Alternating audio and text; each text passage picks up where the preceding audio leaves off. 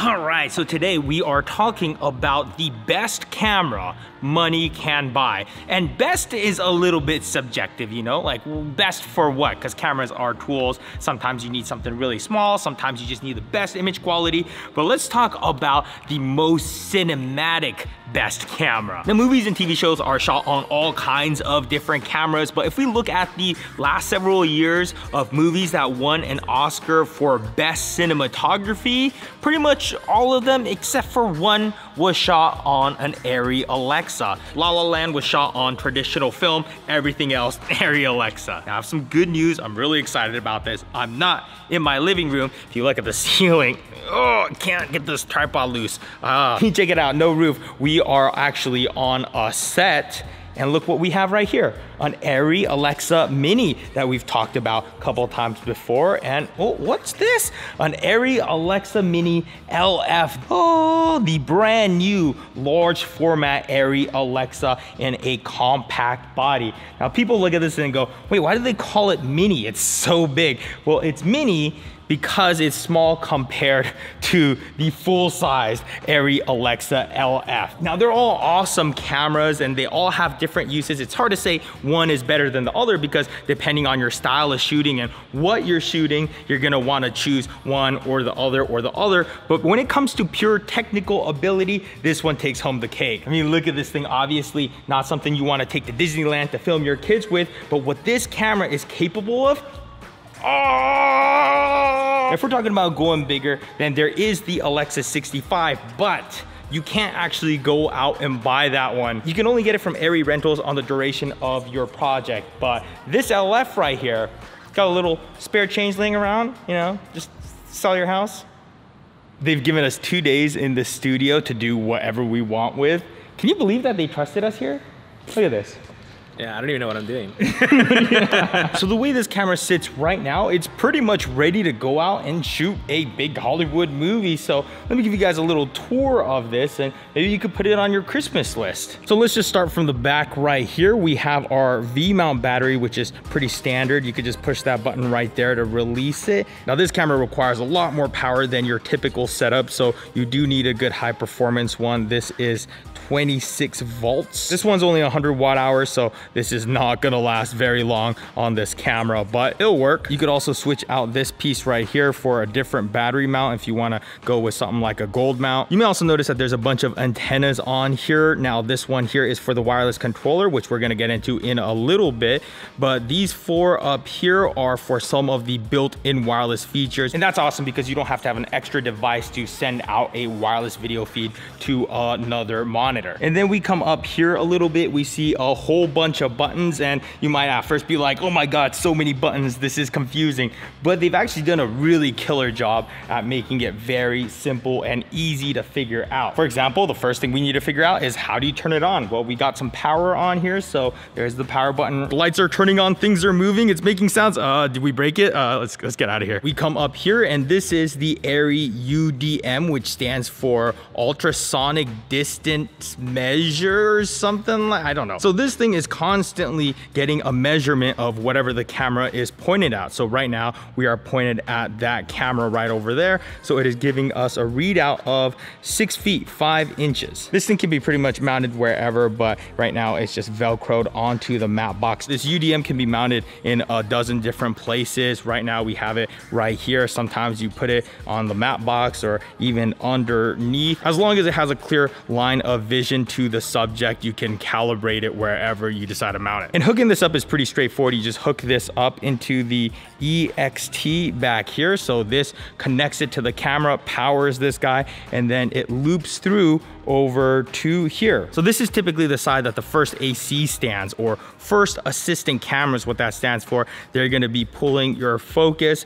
and they can use this as a reference to what this is measuring the distance to be at. So if I point the camera around, notice that it changes. So from here to that wall is about 16 feet. And also Cine lenses will give you a marking of what it's currently focused at. So right now it's focused at about 6 feet, but the camera camera right there is 8 feet and 2 inches away. So then you can kind of use that information and line that up. So that should be in focus. The lenses on here is an ARRI Signature Prime, which is actually awesome. It's kind of a big deal of a lens. There's actually a lot to talk about when it comes to cinema lenses. So that's probably gotta be its own video. Would you guys be interested in seeing something like that? Like why cinema lenses are so amazing? And then we have our CLM4 focus motors right here. We have one for the focus right here and one for the aperture or iris, and these just plug in into here, the corresponding ones. So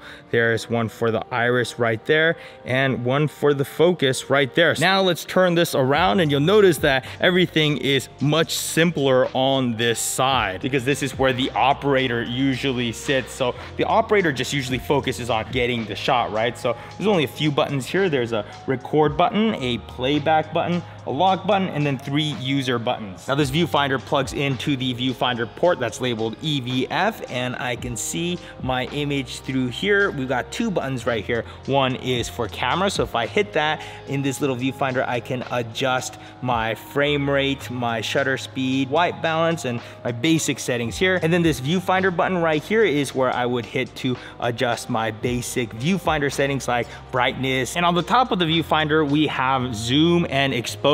So zoom will help us get critical focus and exposure will give us false color to make sure our exposure is good. To get to the memory card, you just unlock it, hit that latch to open it up. There is a eject button on the card or drive itself, and then you can pop it out. This thing is massive. This thing is like a brick.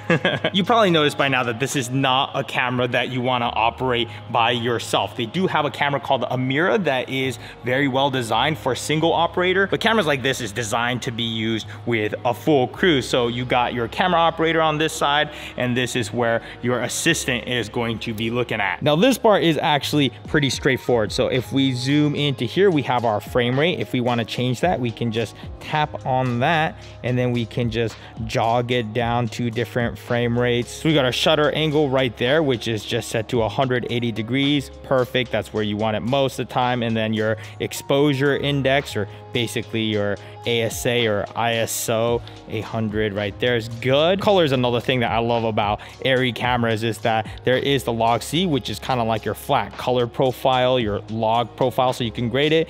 And then your look is just your basic 709. So when we're looking through the camera, everything looks nice and color graded already, but it's still recording in log C. So it's still a nice, very flexible, color gradable color profile. Now, one thing that's pretty cool is on ARRI's website, there is a camera simulator. It's free to use. So if you get booked on a job where there's gonna be an ARRI Alexa on set, you can pick out which ARRI it is, and you can just kind of fiddle around with the settings so you kind of get an idea of how to navigate through the camera, and you'll see that it's actually pretty straightforward. So yeah, I'll throw a link in the description in case you're interested. Like I said, it is free, and if you're a nerd like me, it's kind of fun. And all this stuff can easily be controlled with this WCU4 hand unit, which is awesome. And since all the wireless stuff is already built into the camera, you don't need to attach extra devices to pull focus or anything like that. It's already built in. You slap on a battery, slap on a lens, turn on the camera, and most of what you need is already on. Now this is an Alexa LF, which stands for large format. So the sensor is bigger than a traditional Super 35mm sensor. It's actually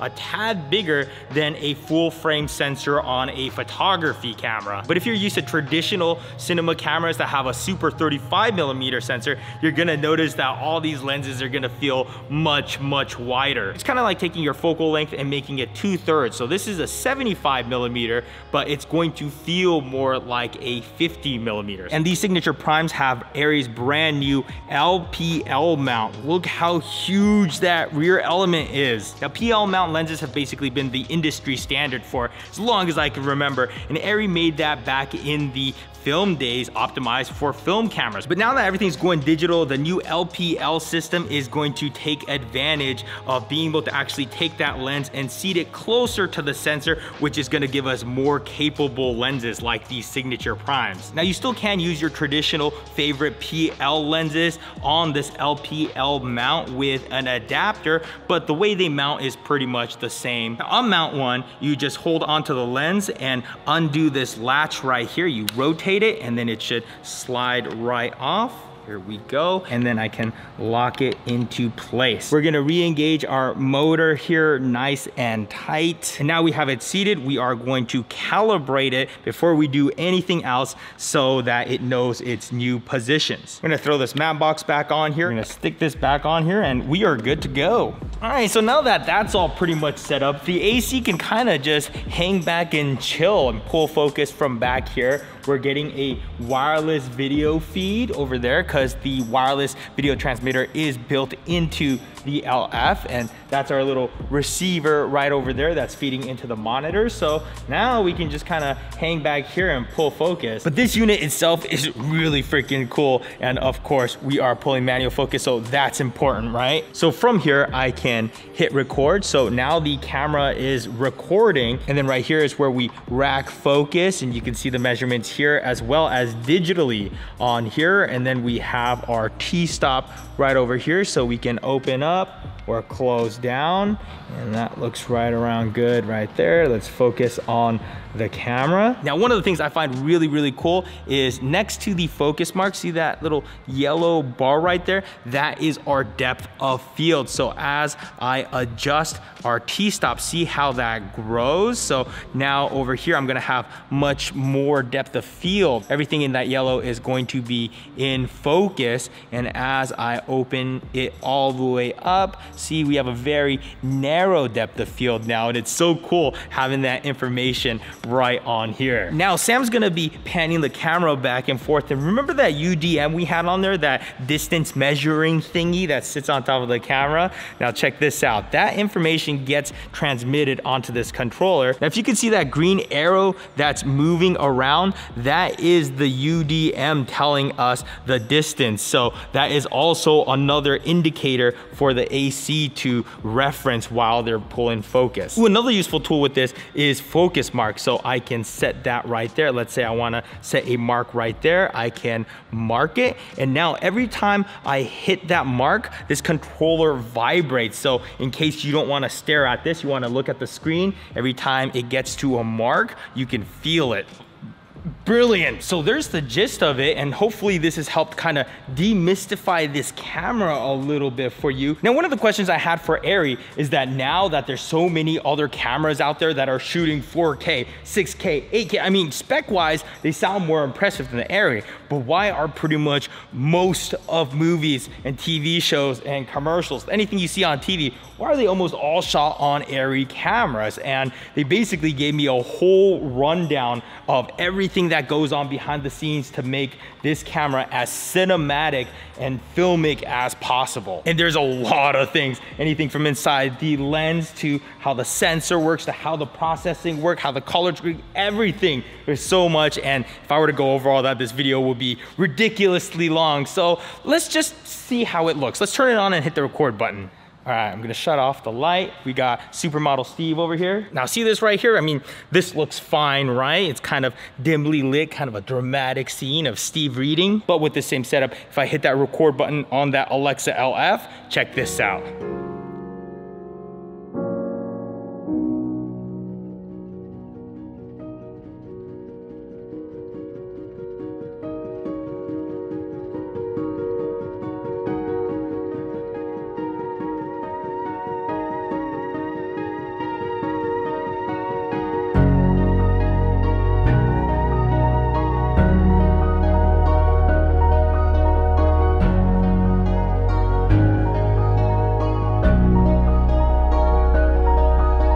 It looks so good.